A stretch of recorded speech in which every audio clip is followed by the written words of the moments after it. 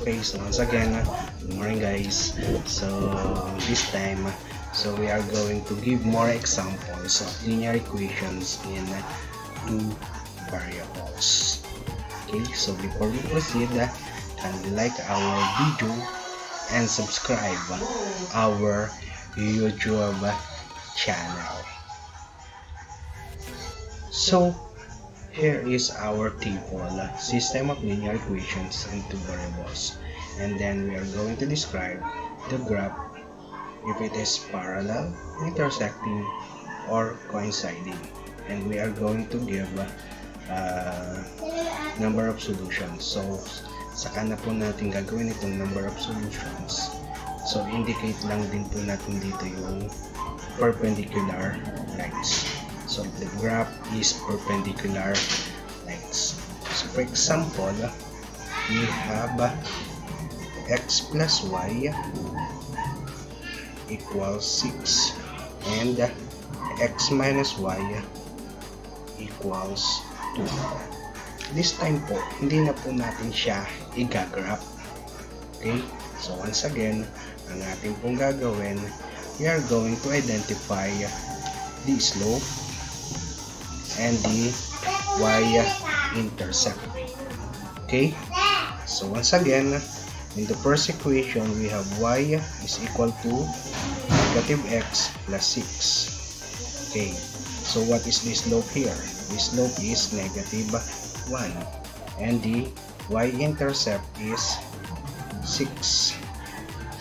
Okay, the y-intercept is 6. Okay, then in the second equation, we have negative y is equal to negative x plus 2. And then we multiply both sides by negative 1. So we have now positive y is equal to positive x minus 2. Okay, so therefore m is equal to 1 and the y-intercept is equal to negative 2. Okay, so once again, siya po ay maglalays to, saan po siya maglalay? So ang ating pong m ay m sub 1 is not equal to m sub 2. Otherwise, ang ating pong m sub 1 ay which is negative 1, and if we multiply to m sub 2 which is 1, the product is negative 1. So therefore, ang ating pong m sub 1 times m sub 2 is equal to negative 1, and that is perpendicular. Okay, so perpendicular siya, and then once again, that is perpendicular or intersecting lines, pero mas pabor po siya sa perpendicular lines. Okay, so that the intersection of the two lines create 90 degrees, kaya po siya ay perpendicular or right angle. Okay, so yun po yung ating number 1. How about naman po sa number 2? So number 2, we have y is equal to 2x plus 1 and y, the second equation is y is equal to x plus 3. So therefore, tayo po ang ating slope of the line sa ating first equation, ang ating pong m sub 1 ay 2, and then yung ating m sub 2 ay 1. So magkaiba po sila. So m sub 1 is not equal to m sub 2. Okay, and then ang ating pong b sub 1 ay equal sa 1. Then ang ating pong b sub 2 ay equal to 3. Okay, so ganito po siya. Okay, so therefore b sub 1 is not equal to b sub 2. So kung ganun po yung ating statement, so therefore siya po ay intersecting. At kapag siya ay intersecting lines, we have only one solution. Kagaya din po dun sa perpendicular kanina. Yung point of intersection po ay siya lang solution. There is only one solution po. Okay? So, klaro po tayo dyan. So, once again we are going to identify the slope and the y-intercept. The slopes are not equal and the y-intercepts are not equal, so therefore they are intersecting lines. So, and we have also one solution. Okay? Another one. So, we have y is equal to negative x plus 5. So, ano po yung ating slope of a line? So, the slope of a line is negative 1. So, m sub 1 is equal to negative 1. Okay? And then, ang ating pong m sub 2 ay negative 1 also. So, therefore, m sub 1 is equal to m sub 2. Diba ba? So, tandaan, m sub 1 is equal to m sub 2. Pareho po sila. Okay? And then, ang ating pong b sub 1 ay positive 5. Then, ang ating pong b sub 2 ay negative 3. Okay? And, b sub 1 is not equal to b sub 2. Magkaiba po sila. So, since sila po ay magkaiba, ano po yung ating magiging graph? So, magkaiba po ang ating b sub 2, magkapareho yung ating m sub 1 at so they are parallel lines. Very good. So, parallel lines po sila. At kung sila ay parallel lines, so we have no solution. Wala po kasi siyang magiging point of intersection. Okay? So, klaro po tayo doon. So, madali lang, di ba? Okay, so let us proceed to number 4. So, sa number 4, we have 2x plus y is equal to negative 1. So, i-rewrite po ulit natin muna siya. Diba? So, we are going to rewrite the equation in the slope-intercept form. So, 2x plus y equals negative 1. And then the second equation is 2x minus y, or minus y nga, equals 1. Okay? So, yan po siya. Rewrite in the slope-intercept form, we have y is equal to negative 2x minus 1. So, therefore, ma-identify na po natin ang slope. The slope is negative 2 and the y-intercept is negative 1. So, m sub 1, b sub 1. The second equation, we have negative y is equal to negative 2x plus 1. And then multiply both sides by negative 1 para pa lang po makancel yung negative coefficient. So, we have y is equal to positive 2x minus 1. Okay? So, therefore, our m sub 2 is equal to 2 and b sub 2 is equal to negative 1. Okay. Now, kung ito po ay ang ating m sub 1 and so they are not equal, ang m sub 1 and m sub 2, and then b sub 1 is not equal, are equal to b sub 2. Okay, so they are equal. So, kung ganun po ang ating sitwasyon, ang mangyayari po natin ay ano po ang mangyayari? So equal. Wait. So they are not equal. The same time, so they are not equal. So m sub 1 multiplied by m sub 2, is that equal to negative 1? So hindi, di ba? That is negative 4. So they are not negative reciprocal. Okay, so they are not negative reciprocal. So kung ganyan po siya, yan po ay magiging what?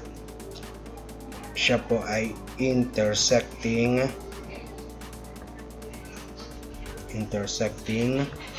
lines. At ang point of intersection po nila ay doon sa y-intercept, which is ang point of intersection po ay 0, negative 1. So there is one solution. Okay, so there is one solution.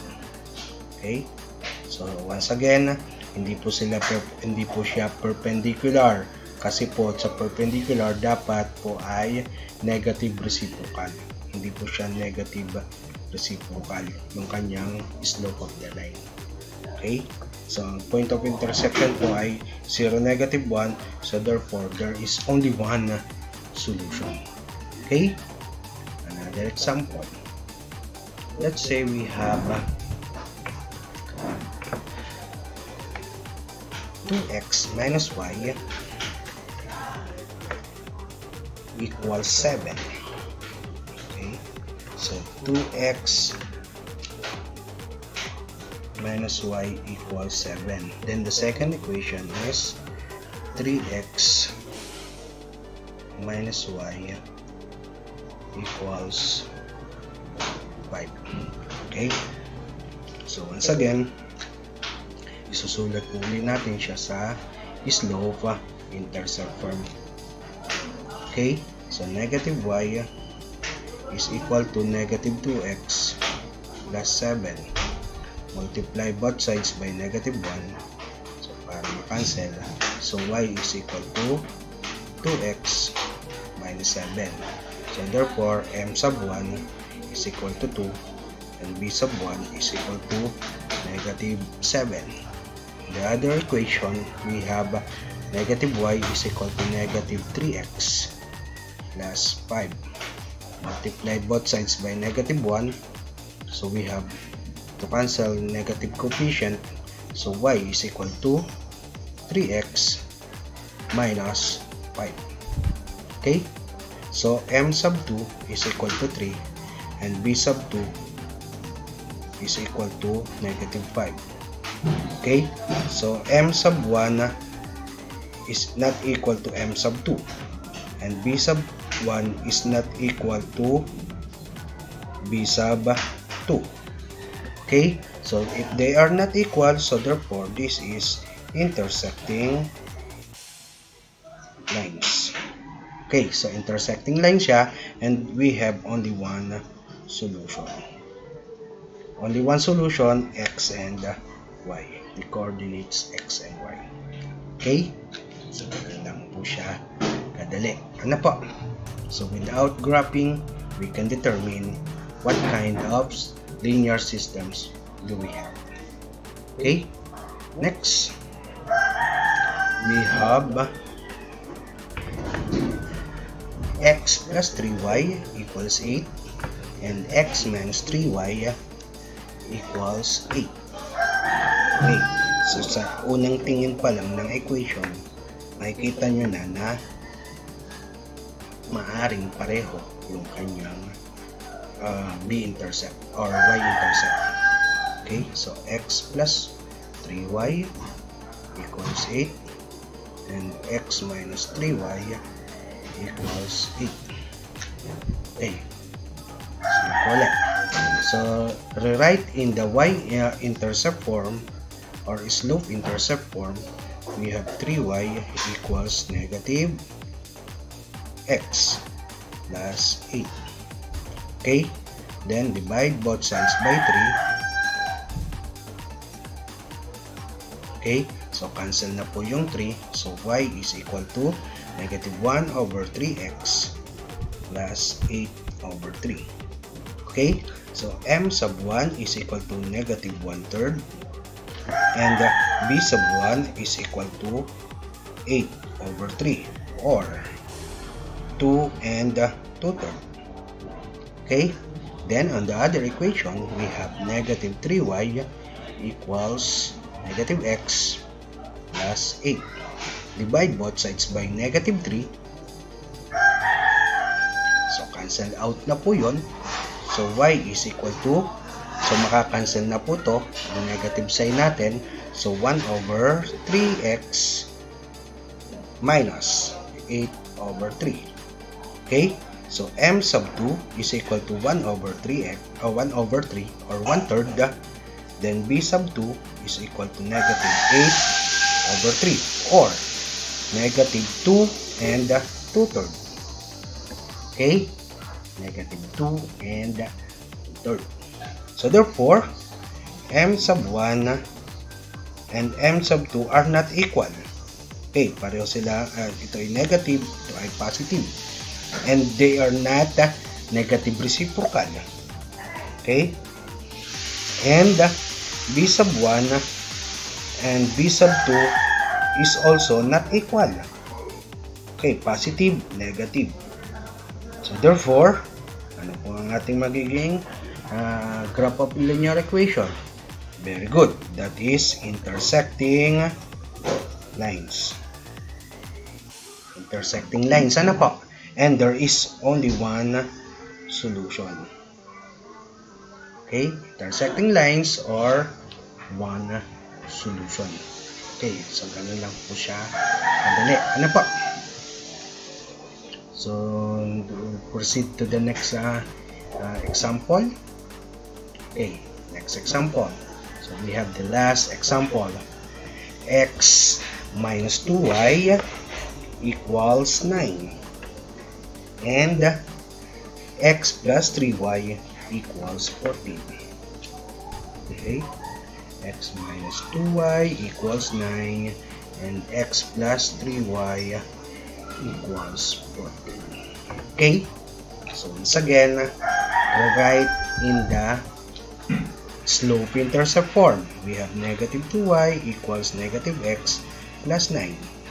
Then divide both sides by negative 2. So cancel. So y is equal to, cancel na rin po siya. Ano po? So 1/2 x minus 9 over 2. Okay? So therefore, our m sub 1 is 1/2. Then b sub 1 is negative 9 over 2 or negative 4 and 1/2. Okay? So klaro tayo doon. And then 3y is equal to negative x plus 14. Okay, then divide both sides by 3. Okay, so cancel out na po yung 3. So y is equal to negative 1 over 3x or 1/3 x plus 14 over 3. Okay, so m sub 2 is equal to negative 1/3. Then b sub 2 is equal to 14 over 3 or we have 4 and 2/3. Okay, 3 times 4 is 12 plus 2, 14. So 4 and 2/3. So therefore, m sub 1 is equal to or not equal to m sub 2. Okay, and then b sub 1 is not equal to b sub 2. So, since they are not both equal, so that is intersecting. Okay? So, intersecting lines po siya. And we have only one solution. The point of intersection, the coordinates, is the solution set. One solution. Okay? So, once again, ganun lang po siya kadali. So, sana po naunawaan natin yung systems of linear equation. So, mas sana po makatulong itong aking konting video tutorial para mapadali yung pagsasagot natin ng learning task. Okay?